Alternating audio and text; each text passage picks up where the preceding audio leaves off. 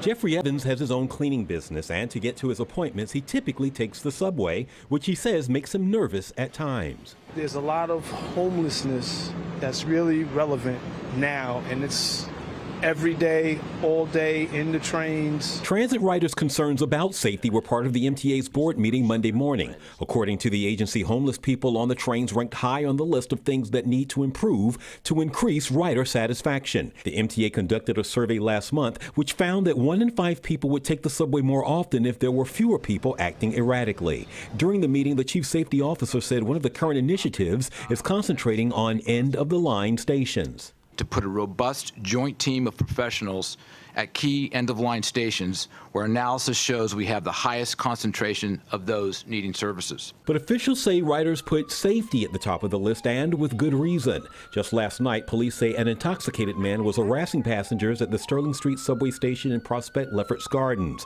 Officials say he then got into a dispute with another man and that man stabbed him.